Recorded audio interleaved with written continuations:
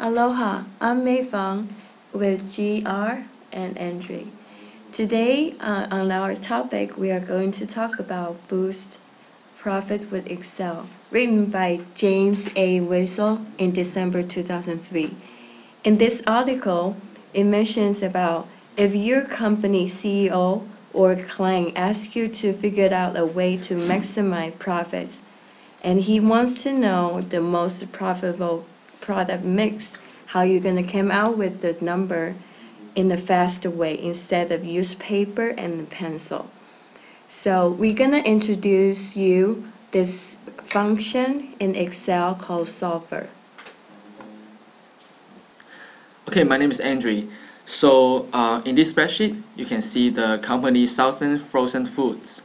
And in this company, they are selling three different kinds of products, which is the sauces, soups, and the casseroles. And by changing the sales volumes of these three products, we should maximize the profit. And in each available period, we have a limitation on the machine time and the labor time. And the machine time available is 40,000 minutes, and for the labor time available is 50,000 minutes.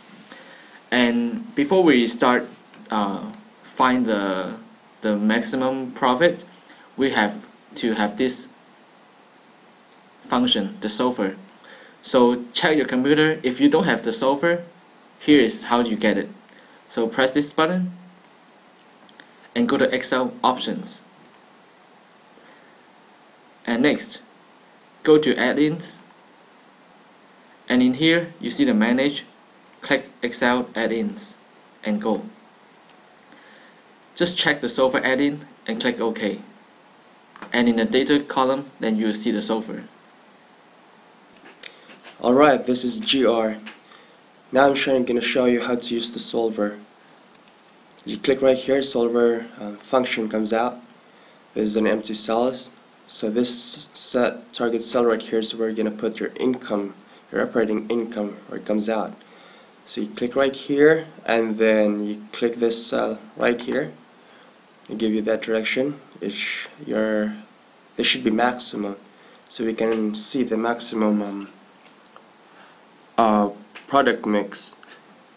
Now this right here, the cells, these are your products right here. So we will put this cell right here, comma.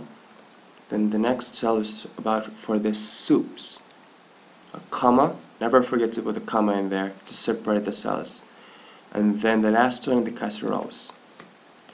Then after that, let's go to the options. Never forget to write down here. Always check this box right here, assume linear model, and under it you assume non-negative. You click OK. Then now let's work on our constraints. First we have to work on two constraints first. Click add. Our first one is for the total machine time utilization. Then you click in this space right here, the constraint, the 40,000. After that you click add. Okay, the next one is for the labor time utilization. You click this down right here, and then the constraint, the 50,000. Never forget to see this through and check this. It has to be less than or equal to that constraint, so it will not go above it. That would be the constraint. That's our limit. That's the time available for our production. And then you click OK. Then you can see it right here in your solver, the constraints. And now you go and solve. And there you go. Yeah, you keep the solver solution. You click OK. And there you can see the changes happening to the income statement. And the next one is that we will go and complete all the constraints. You go continue, click to your solver, and then you add 3 more constraints. And watch the difference it will make to your operating income. So right now, before we add the 3 constraints, we have a 15,000. But that would be a production only for the sauces, no soups, and no casseroles. So watch out what will happen if we will put 3 more constraints for the sauces, soups, and casseroles. So first constraint is for the sauces. You click this cell right here and make sure that it's limited or less than or equal to its constraint, which is 500, and you add. The next one for the soups, click the cell right here and its constraint 400, and you add.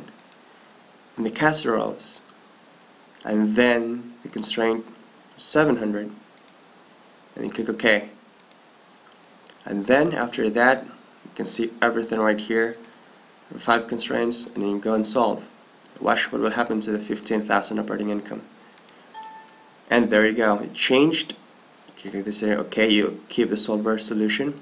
If you click the restore original values, it will go back to what it was before. So we want to keep the solver solution this time. So there you go. So this is what happens. So the product mix, it utilizes a limit of 500 for the sauces, and the soups go into the 400 to its limit, and what's left is for the casseroles, which is less than 700. And that's it.